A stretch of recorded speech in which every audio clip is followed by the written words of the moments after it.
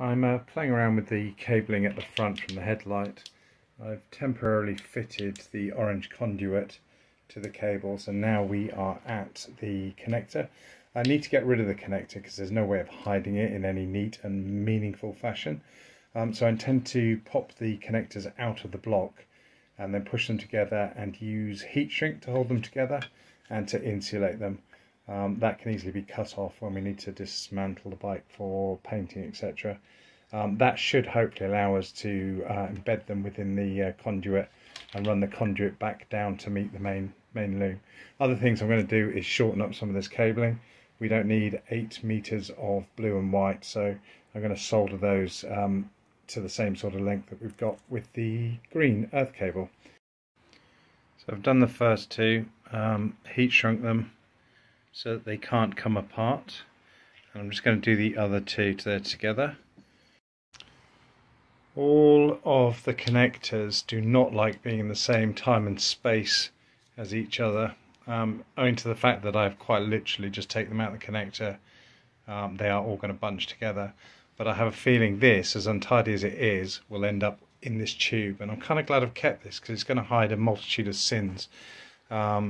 So I think I won't do it this time round, but next time when we go to fully assemble the bike properly, I'll cable tie that, just hold it all together as a bunch, and then it's going to end up stuffed down that tube.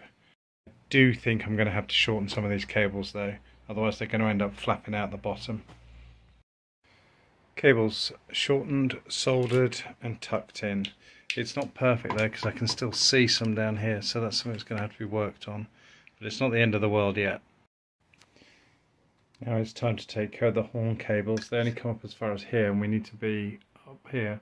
So what I'm going to start by doing is cutting the connectors off this. We'll reuse those, and then I'm going to run cables from the horn down to join this, and that should give us what we need to connect the horn up. So we have some further wiring wrap with the horn cabling that just punches down into this plastic conduit here. I am actually going to drop this down a bit further. There's plenty of spare, so you can in theory just disappear further in. Okay, so not bad for an afternoon, sort of fettling really. Nice indoor job.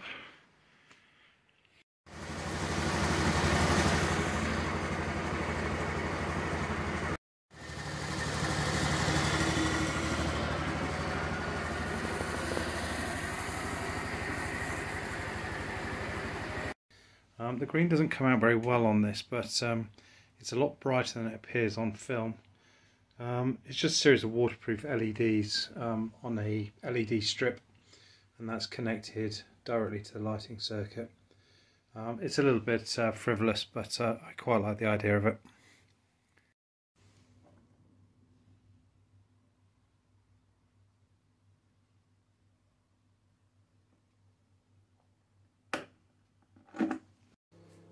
The LED material is inexpensive. It's about £5 for a 5 metre roll of it, give or take a quid or two. It's just a series of strips of green LEDs. They run on 12 volts. You cut it to length. I've only used probably about 40 centimetres, maybe not even that, 30 centimetres of the stuff. It's a silicone rubber coated strip, so that should give it the waterproofness we need. Not that I expect it to get particularly wet, and it has got effectively a hairdryer attached to it. But yeah, it's just a bit of fun. It's self-adhesive, so I just clean the inside of the case and ran it around in a semicircle. If I get a chance at a later day when I strip the whole thing apart, I'll show you how it looks, but it's dead simple and just wired into the lighting circuit. So when the lights are on, it's on. I do have the option to disconnect it with bullet connectors if I don't think it's particularly legal, but at least it's not red or blue or yellow, which would have been even worse. So we'll see how we get on.